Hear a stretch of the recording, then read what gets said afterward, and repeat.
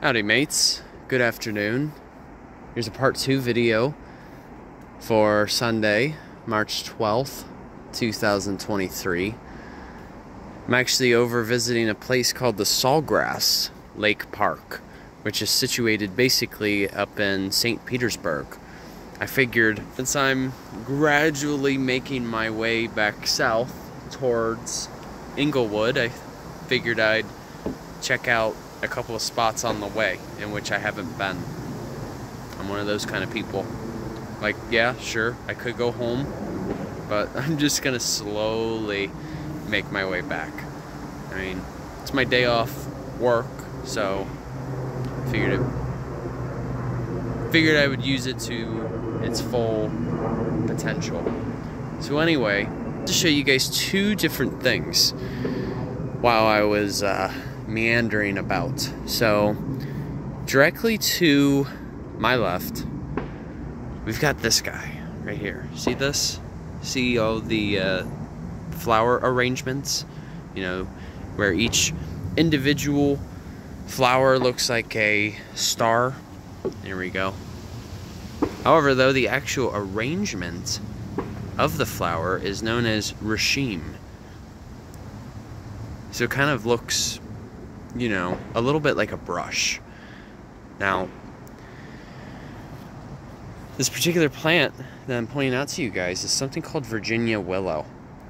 Now, despite its common name, it's not a true willow. Because a true willow, you know, in terms of the scientific name, has the genus of Salix.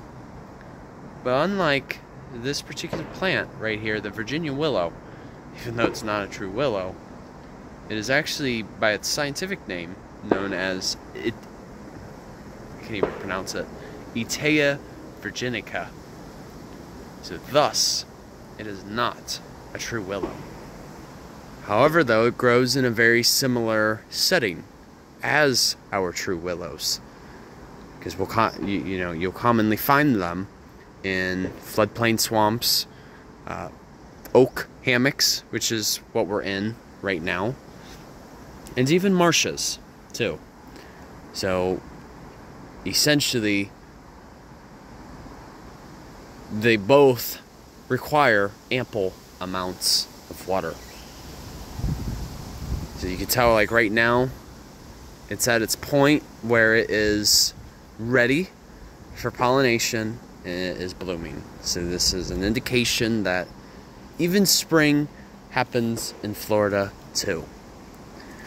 Okay, so another thing that I wanted to show you guys, let's see if we can actually, hold on, bear with me. Alright, you see all those fellow homies right there? Let me point it out to you guys. Like right, those two. So you got that one and then this one. Well, these are known as Orgyia detrita, or detrita, pardon me. Now, that's a scientific name, but a common name that it goes by is the live oak tussock moth.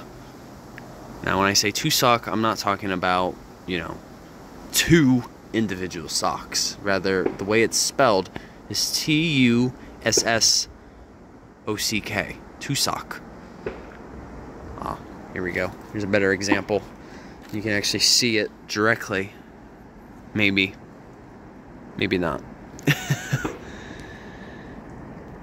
Now, these guys, in particular, there's something that you don't want to get in direct contact with. Because as you can, if you look carefully enough, let's see if I can zoom in a little more.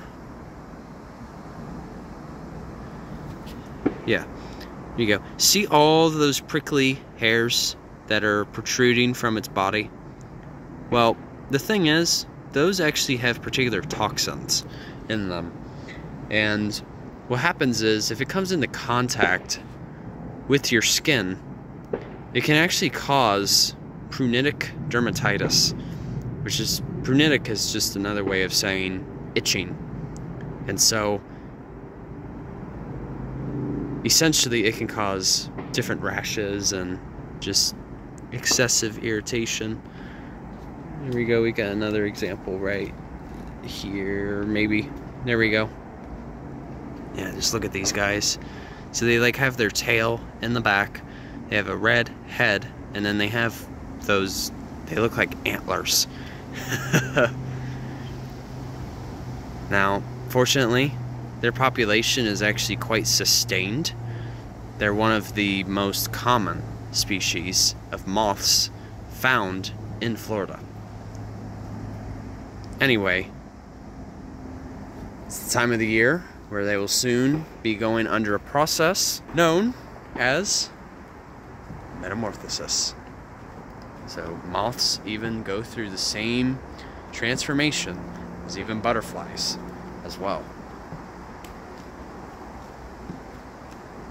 But once they reach into their adult stage as a moth, they're like a